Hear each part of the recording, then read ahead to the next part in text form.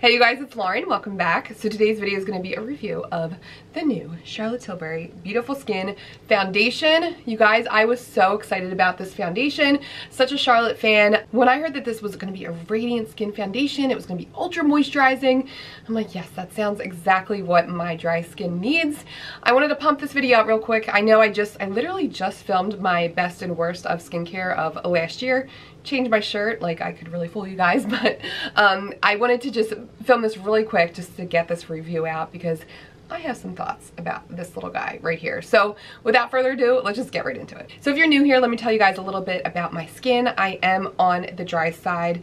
Right now I'm very, very dry. I'm 37. I'm on the more mature side, I would say. I'm not, you know, close to retirement age or anything over here, but I definitely have some more wrinkles popping up. But like I said at the beginning, I love a luminous, radiant foundation. Just my jam. I just think they make the skin look so beautiful and youthful. But they have to be smoothing on the skin. So let's first talk about the claims on this foundation. So this foundation comes in 1 ounce. It's $44 USD, and it comes in 30 shades. And let's talk ingredients real quick. So they do have some nice emollients in here. There's dimethicone, we have our silicone, very high up in the ingredient list. So this is gonna be a thicker foundation. But when you see dimethicone pretty high up, you know you're gonna get that pore, hopefully that pore filling action. And then we also have propanediol, a nice hydrator, and then we have glycerin as well. We also have coconut fruit extract in here, rose flower oil, which is a fragrant oil. I don't detect a smell at all. Now, of course, I'm still congested from this never-ending cold, but I do not notice a smell, but just keep that in mind, that is in here. We have the rose flower oil in here as well. So they're making some big claims on this. They're saying it's gonna make your skin radiant by up to 285%, hydrated up to 166%, makes your skin look beautifully plumper and smoother up to 181%, makes your skin appear more even up to 210%, all these like bogus percentages. There's nothing on the claims online, but I noticed on the box it does say that this is a pollution defender, or what do they exactly say? Pollution defense foundation.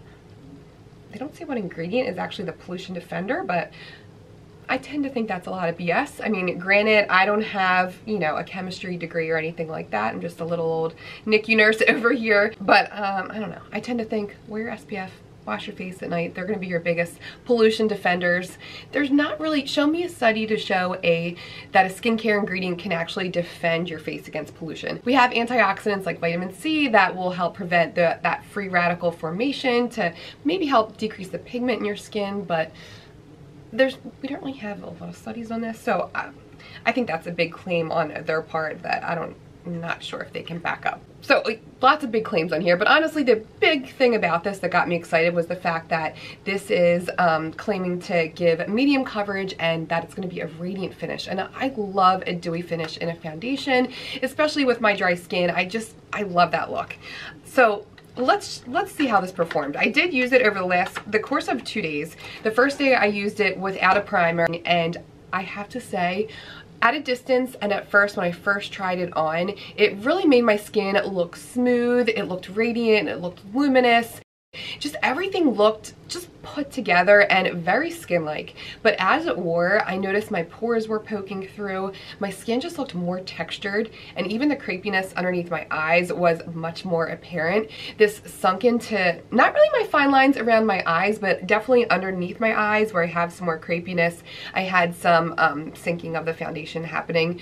I was able to pat it out, which I appreciated, but this really, really enhanced my texture, and as it wore throughout the day, I felt like it just felt heavier and more dry on my extremely dry skin right now. Now I will say it does hold up very well. It lasted all throughout the day yesterday. It does have a little bit of transfer though. I had to take my son for his flu shot, so I was in the doctor's office with a mask on, and I was only in there for, you know, it took like a half hour, and I did have some transfer on the mask, and the tip of my nose was completely red where the foundation had it rubbed off.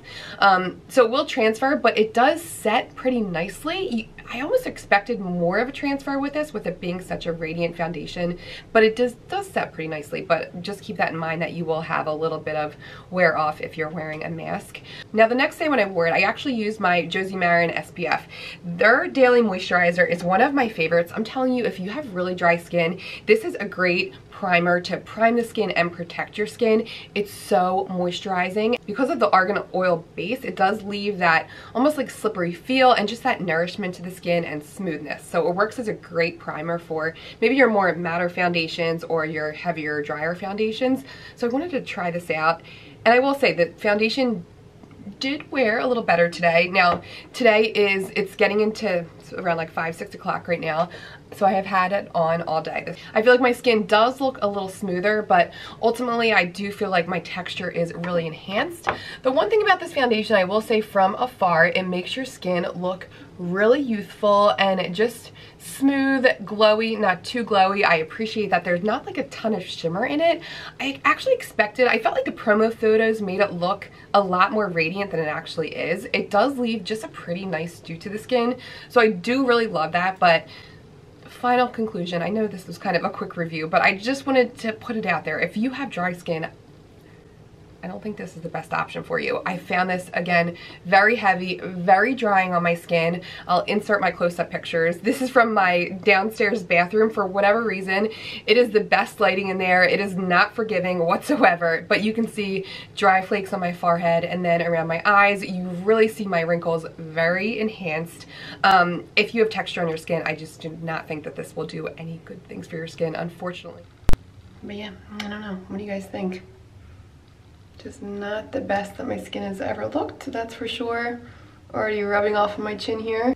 And my forehead looks so textured, and I wouldn't consider, not that I wouldn't consider, but I never realized that I had such a textured, creepy looking forehead. From afar, not so bad, but up close, I just feel like texture city. But ultimately, again, if you have texture, if you have mature skin, I'm not sure that you'll enjoy this. Unless you're maybe mature but on the oily side, I can see that you may like this. Although I know a lot of people with oily skin try to avoid these more luminous foundations. So I don't know, I just feel like unless you have perfectly normal skin, this would be the only way that this foundation would work. I just felt like it was heavy and very drying on my skin, which really surprised me because the heaviness of this and the moisturizers that were in here, I thought it would be a very moisturizing foundation, but unfortunately this made my skin feel extra dry. It feels heavy and it feels cakey on my skin. If there's a Charlotte Tilbury foundation I can recommend to you guys, it is the Magic Foundation. This is so beautiful. If you're a fan of the Flower Beauty foundation, that is a very thin, radiant foundation that feels like nothing on the skin. It gives such a beautiful finish. This is exactly like this, but this actually lasts. The Flower Beauty foundation does not last, but this guy lasts. So one of her most underrated foundations, I feel like, is her Magic Foundation.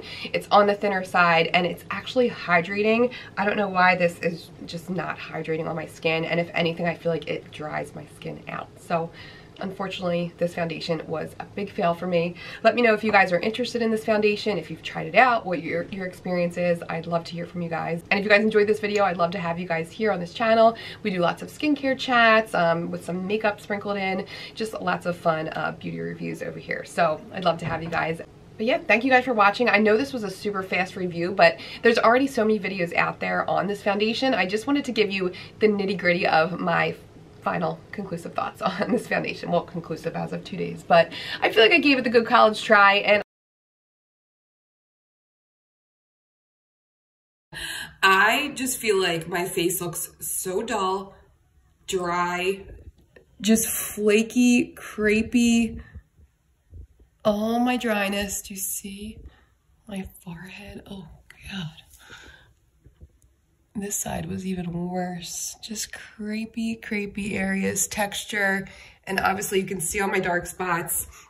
The foundation did not really last either. I thought it had a better wear time than this. I feel like the caked on spots too, like the areas where it clung to my dry patches. Everything just feels heavy right now and dry, and I can't wait to wash this off and moisturize my face. At least in the wintertime when my skin is this dry, I just cannot see myself being a fan of this.